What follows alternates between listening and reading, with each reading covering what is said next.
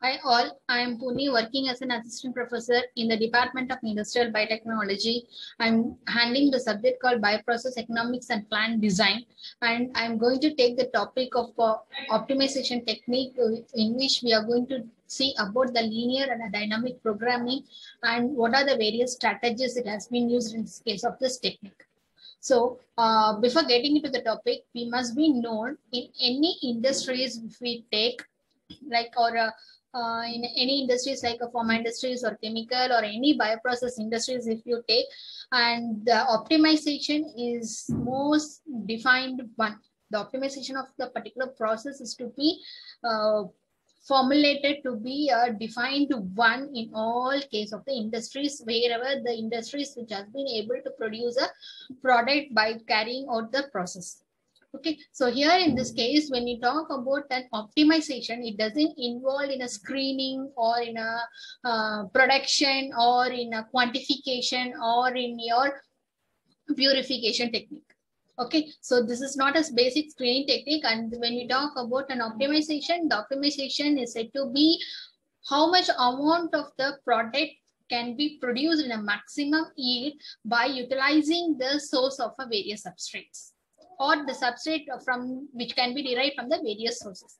So the first term it implies, we'll see what you mean by the optimize, and we'll be seeing what are the various types of optimization techniques we do have and what are the various cases and how it can be improved by using your various strategies we will see. So first we'll see about what do you mean by the optimize. So when you talk about an optimize, it is defined as to make a perfect and effective and a functional as possible, which means that if we take anything like any product, if it is of a pharma, we take it as a pharma product in the form of a drugs. Okay, so that drug, it has to be a perfect and effective and a functional one for treating of any disease or for treating of any illness. Right. So when you talk about bioprocess industries, if we are producing vitamins, or if we are producing carbohydrates, or we are producing any form of a sugar, like let us take an example of a sugar. So the sugar has to be a very perfect and an effective manner, which has to be doing the particular functional role. The same way when you talk about the petrochemical industries, whatever the product they have been produced, that has to be a very effective in a manner. So if we do it in a lab also, if you are producing any product, that product has to be a very effective and efficient in a functional manner. So the term optimize is defined as to make a perfect, effective, and a function as possible. Okay, so here we can say, so we'll see what are the various ways in which your optimization defines. So here when we talk about an optimization, it is not the screening technique as I have told you earlier. It is said to be maximum product formation, how much it has been formed from the substrate that has been utilized when we are giving them for a particular product formation. So in other way, we can say that it can be used as, it can be defined as a quantitative formulation that has to be qualitatively determined. Qualitatively determined in the sense, quantitative in the sense, how much amount of a product we are going to produce in a maximum form by that has to be in a qualitatively determined. This is in that particular quality, it has to be in a good quality, it has to be there. Okay, so when we talk about our next optimization in the case of a pharmaceutical, it refers to the changing in a one variable at a time so as to obtain a solution of a problematic formulation. So here it can be defined in the case of a, so here in this case, if we define about a pharmaceutical, if we are changing a one variable at a particular time, what is the solutions we are going to bring for that particular problematic formulation we are going to see. Okay, so the next is here the pharmaceutical. So which means that, what do you mean by that in the sense, if we have found any formulation or any minute excipients, even if we found that it's said to be your if we are saying that is to be your not in a corporate manner, so that is not in an incorporated with the drug chemical, that has to be formulated in such a way so that we have to obtain a problem for that particular solution. Okay, solution for that particular problem. So that is said to be your, in the case of a pharmaceutical. So the next, it can also be defined as a process of finding the best way of using the existing resources while taking into the account of all the factors that influences decisions in any experiment, which means that, so here it is not only involved in the formation of a product formation by utilizing a single substrate, it also includes what are the various factors which are making or acting on a particular substrate for a particular specific product to be formed. So not only the substrate which will be involved in the product formation, we have various factors that also influences in the case of a substrate that has been influenced for a product formation. Okay, so here, overall, the optimization is not a screening technique. It is defined as to make the product in an effective and functional as much as possible in a perfect manner that has to be done for any product if our processing is carried out for a product formation that has been utilizing the maximum substrate for the product in a larger quantitative manner as well as in a qualitative manner. So the next we'll move on to the classical optimization technique. So here when you talk about a optimization technique, we'll see the various techniques that has been used. So the first one is a classical optimization technique is technique which are useful in finding the optimum solution, which means that what is the maximum solution we are going to produce in the particular product from utilizing of the particular substrate. So in and continuous or in a differentiable functions, which means that what are the various factors which are influencing in the thing. So we are going to make that factor as a non-variable one, or we are going to make it as a variable function. So how much amount of the maximum product we are going to take it or produce from a minimum source of a substrate that has been used for the particular production. So the classical optimization technique is said to be a optimal solution we are going to find in the maximum concentration we are going to make by utilizing those continuous or a variables. Okay, so here in this case, these are the analytical methods and make use of a differential calculus in locating the optimum solution. So here, these are said to be the analytical technique. So analytical method in the sense we are going to analyze whether this has been qualitatively or quantitatively sufficient for the particular product to be formed by the utilization of the substrate, or we are going to analyze what is the composition of that. So by making your use of the differential calculus in locating the optimum solution. So we are going to make whether the product is a qualitatively acceptable or a quantitatively acceptable. So it has to be both. If we talk about optimization, it has to be compromised both the thing qualitatively as well as your quantitatively. So here we are going to make use of a calculus to locate the optimum solution for it.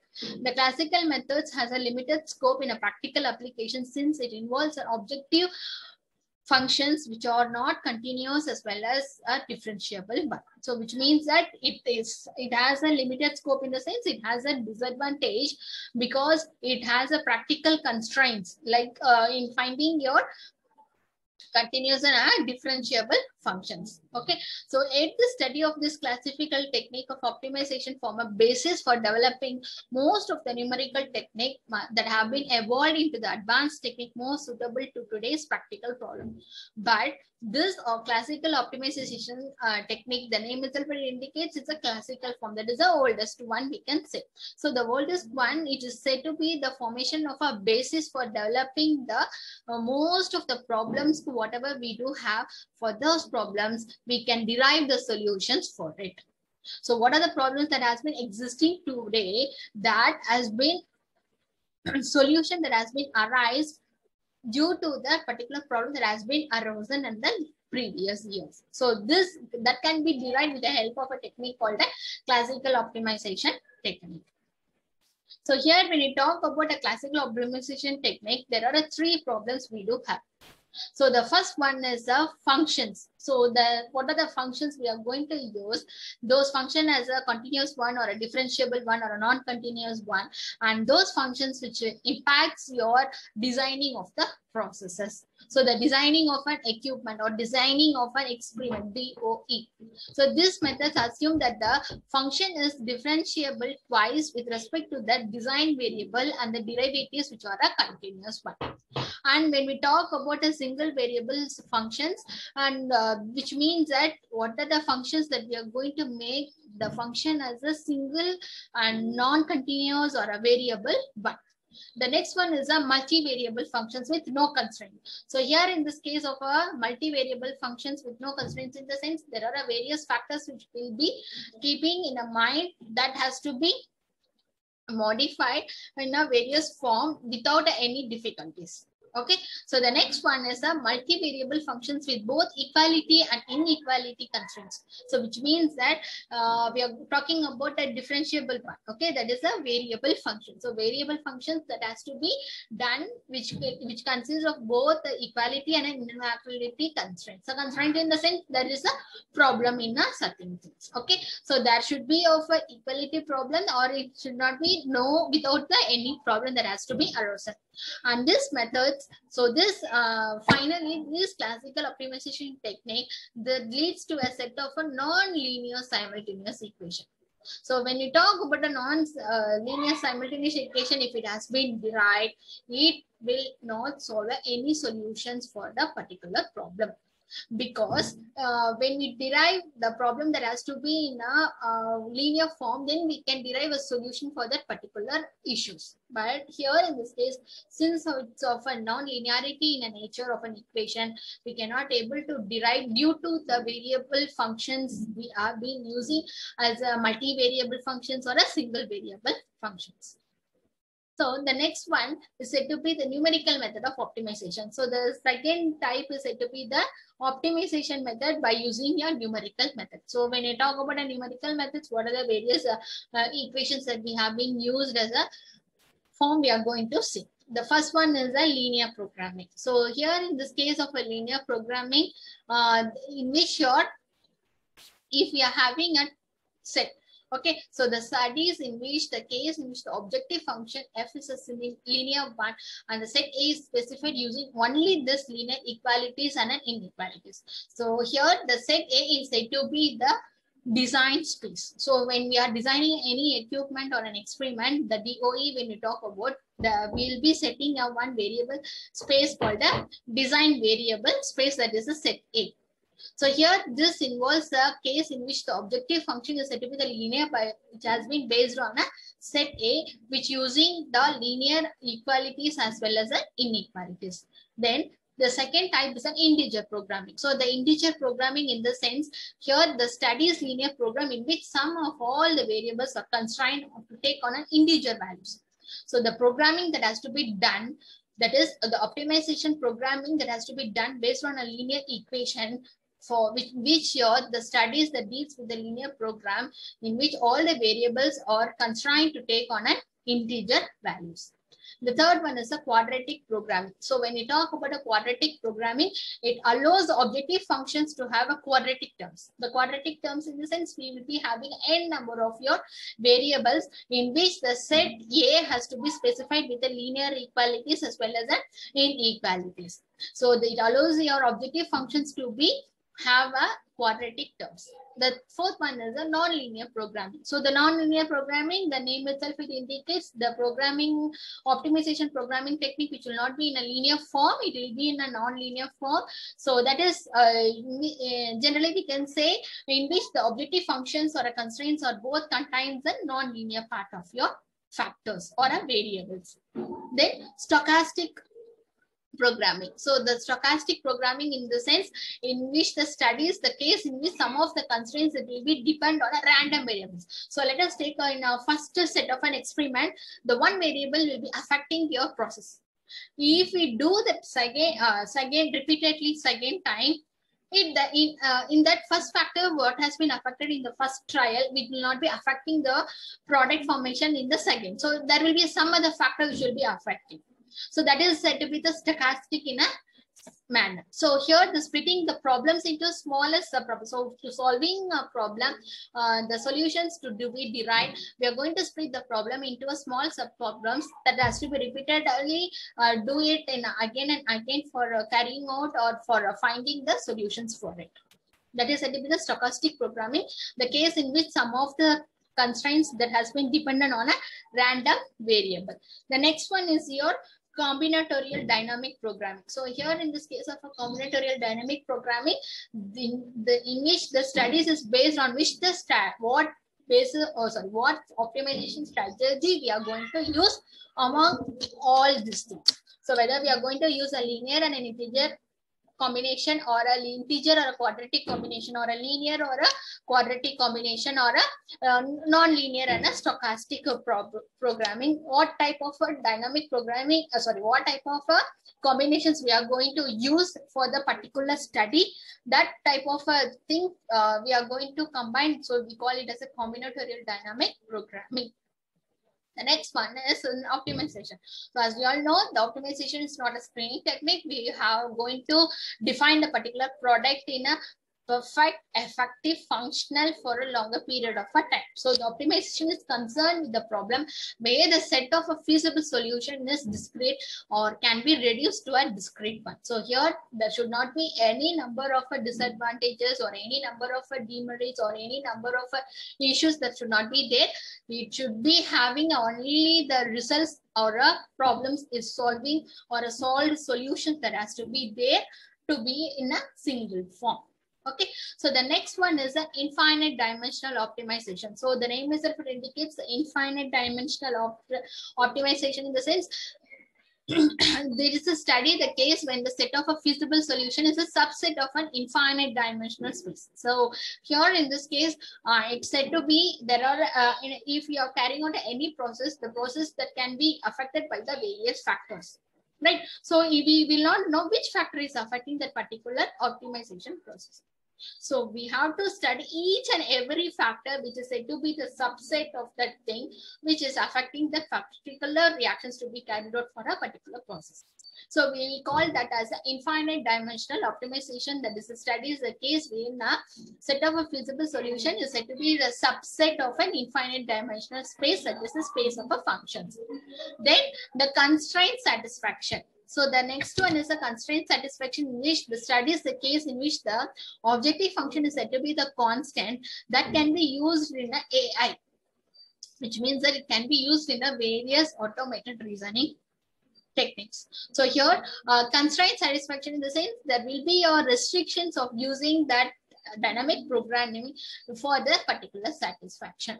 So the studies which will be involved in this case is said to be the constraint satisfaction, where your objective function is said to be the constant. This type of a thing that has been used in the case of an artificial intelligence. So when you talk about the advantages of all this optimization technique, whether the linear or a dynamic, okay. So here in this case, there will be various generation information on product development can be derived. The prediction of a direction of an improvement can be done, and it has been helped to design the optimum conditions for a formulation of a particular process to produce a product in an efficient manner, or in a qualitative as well as also in a quantitative manner. So that can be derived with the help of your optimization techniques, either in the form of a linear or a dynamic. That is said to be the merits. When you talk about a demerits, the process that cannot be making it as an optimized one once only when it has been done once. Okay, so it has to be done repeatedly on a number of times, so that we need to optimize with a particular. So for an example, in a chemistry lab, we used to titer n number of times. Almost we do 3 number of times repeatedly to make a concordant value. Right. So here in this also for optimization, we should not stop only when we have been tried once. It has to be repeated minimum of a number of times from 5 to the 10. In the case of a research work also we used to do, right? We will not repeat it. We are not stick to the only one result. We'll be doing it again and again to get the results pakka, right? So here in this case, the more repetition is the ratio. And because of this more repetition, it takes a lot of time for getting the optimization strategies, and it is not efficient to finding the true optimum. So for one, it will be giving your B as a major factor which is involving in the formation of product. Okay, and then if we are doing it and again by time taken, and if we do it will tell that the A has been acted on a particular product formation, or D will be acted on a particular product formation as a substrate for a product formation. So we cannot able to predict the true optimum. That is why we call it as to finding a true optimum is not an efficient one. And when we are doing it repeatedly, it is said to be the time consuming. So it is said to be the expensive one. Okay. So the next one, we move on to the dynamic programming. So when we talk about a dynamic programming, here it is said to be an optimization approach that transforms your complex problem into the sequence of a simpler problem. So the problem, whatever we do have, we are going to divide the problem into a small number of problems. That is a subgroups of your problems. So that is why we are going to transform that complex problem into a sequence of a simpler problems. Okay, so here in this case, more so than the optimization technique that has been described previously, that is said to be your linear dynamic programming. When compared to it, the dynamic programming that provides you the general framework for analyzing the problem types. So we are not sticking into the particular problem which has been arisen to make the solutions to be arrived here. Because of this, we are substituting, or we are dividing the particular problem into a sequence of a simpler problem. So we are naming that dynamic programming said to be the general framework for analyzing what are the various problems we do have in obtaining a solutions for a particular various problems. So within this framework, so this framework which will be giving you the variety of an optimization techniques that can be employed to solve the particular aspects for a general formulation. So here, when we all do this thing, the creativity is required in this case of a dynamic programming. So we are going to break a big problem into a smaller subgroups of a problem. So we will be deriving which is acting the particular, which is making the problem to be derived, so that for it has been impacted in the solution formation, or it can be say for a product formation. So here in this case, once it has been divided, it is easy for us to understand which has been impacted more on a product formation for deriving the solution.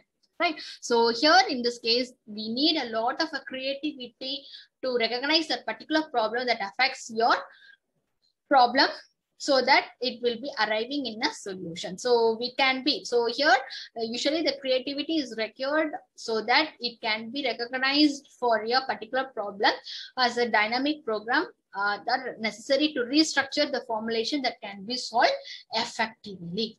Okay, so that is how the difference between your linear and a dynamic. Linear problem will be taking the we are not going to divide the problem to derive the solution into the sub problems. We are going to make, whereas in the case of a dynamic programming, we are making the problem to be divided into a subgroups for deriving the solutions that can be solved effectively by formulating, and because of that, your creativity has been increased. So here, as a simple term, we can tell the dynamic programming is a collection of methods for solving the sequential decision-making problems. Okay, for making a decision-making problems. That is decision-making. What are the decision-making that can be done based on a subgroup of problems? And these methods are based on the decomposing a multi-stage problem onto the sequence of a interrelated one-stage problem.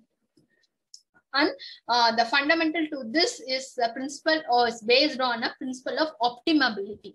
Optimality in the sense that we are making the optimum production of a particular product by utilizing the maximum of a substrate, right, for any product. So this type of dynamic programming or linear programming, it uses a basic principle of your optimality. And this optimality has been developed by the Richard Bellman in the year of 1950.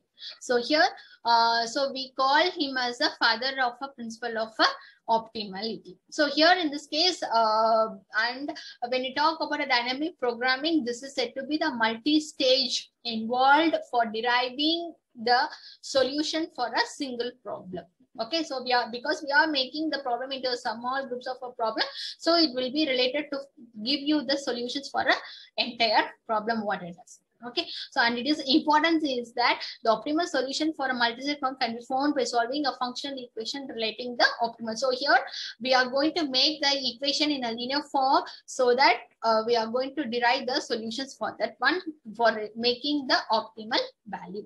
So when we talk about a linear programming, it is a simple technique where we can depict the complex relationship through the simpler function, linear form of an equation. So in mathematical, we have been known that y is equal to mx plus c for is said to be the linear form of an equation for any parabolic equation. For any equation, we will be deriving the linear form of equation y is equal to mx plus c for finding the optimal value. So here in this case, this linear programming is said to be the simple technique, so that the complex relationship through that linear function where we can find the optimum point. So we'll be finding, so in the bioprocess, we might have been seeing what is the specific growth rate value, what is the Michaelis-Menten constant, what is the yield coefficient. So these and all can be found out using the linear form of an equation using the technique called a linear program. So this type of a programming that will be installed in the case of in the form of a software in the PC, so that can be run, and instead of manually deriving what is the value for the particular cases or a problem, we will be making that programming in optimization strategies for in a system for taking the value. So the important word in the previous sentences have been depicted, in which here through the linear function the optimum point can be obtained. The real relationship might be more complex, but we have to simplify them to the linear relationship.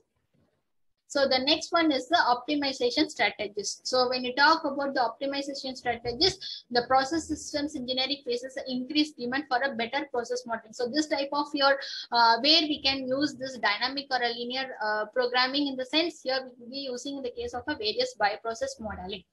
Okay, so the next one is a large-scale nonlinear programming strategy has been extended the discovery for the real-time problems, whatever we do have. For that, the solutions can be derived using this linear or a dynamic programming. Okay, so this type of a strategies that can be implemented in all the cases of an industries. So whatever the food industries, pharma industries, bioprocess, chemical industries, or petrochemical, so any type of an industries, they will be using all the optimization strategies for the product formulation. Okay, so here when we talk about for this real world of this one, we'll be depicting with the help of 3 cases. So the first case is about your, if we are taking one for a product formation that has been failed, but that one that has to be taken as a input for the problem for the solutions to derive from the particular problem. So that is said to be the first case. So as a result, the optimization is based on the repeated simulation typical fails, and those simultaneous equations based approach must be applied to derive the solutions for the particular problem. In the second case, it has to be considered as an optimal operating policies for a grade transition in a polymer processes. The third is we are going to consider this as an optimization strategies for the integration of scheduling under dynamic process operations for a general as well as a continuous as well as your batch processes. So this type of an optimization strategies we can implement in the case of your various mode of an operations if you are using in the case of a reactor. So either it might be the continuous batch of a reactor, or a batch process mode of an operation, or a fed batch mode of an operation, or a continuous still tank of a reaction. So here we demonstrate this effectiveness of a dynamic optimization on a 3 case studies for a real world reactive processes.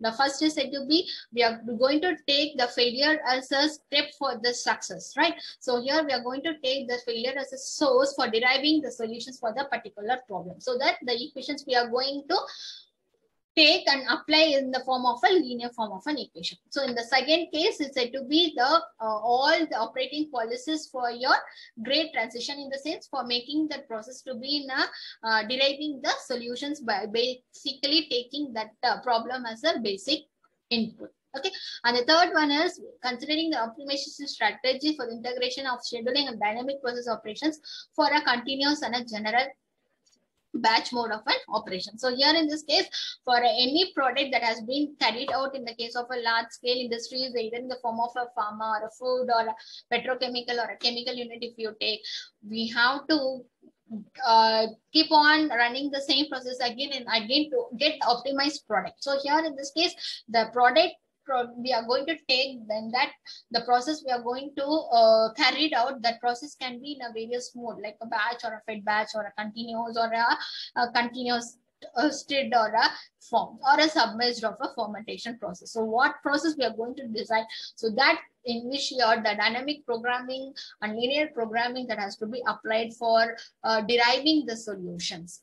Okay, so the next, this method introduces a discrete time formulation for a simultaneous optimization of scheduling and an operating decision. So here in this case, when we talk about this method, which will be introduced as a time constraint, since it is doing a repeatedly, so it takes a time consuming one, but we need to optimize this on a number of a basis time. So the scheduling time and operating decisions, it has to be done based on that. Okay, so here the method introduces a discrete time formulation for a simultaneous optimization of scheduling and an operating decision.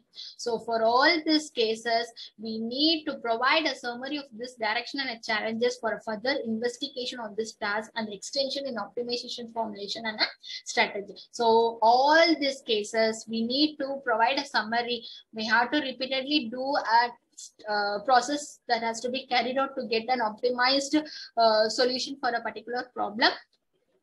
In order to take all solutions for the particular problem, if the process being carried out in any mode of an operation, either it might be the batch or a fed batch or a continuous form of an operations. Okay, so here when we talk about a linear or a dynamic programming, the dynamic programming plays a major role in the case of your optimization strategies, because it is giving you the lot of an information, since we are dividing the problems into a smaller group of problems to derive where the problem it lies, for deriving the solutions based on the problem. Whereas in the case of linear programming, the linear programming in which your whatever the dynamic programming problems we do have, there's a solution, and that solution we are going to make it in a linear form to determine what is the optimal value for the particular process. So in that thing, what are the various cases that has to be considered, in the sense it has to be repeatedly to be carried out by taking the failure as a input to derive the solution for a particular problem, and it has to be optimized for a particular policies. And third one, for any type of an operations we are carrying out, the optimization strategies, it has to be followed. So why we need to do all these things? It has to be done for any problems that have to be arisen in the case of a future, so that the future integration of this all these tasks and extensions can be formulated optimizingly, as well as in a strategies that has to be followed. Thank you.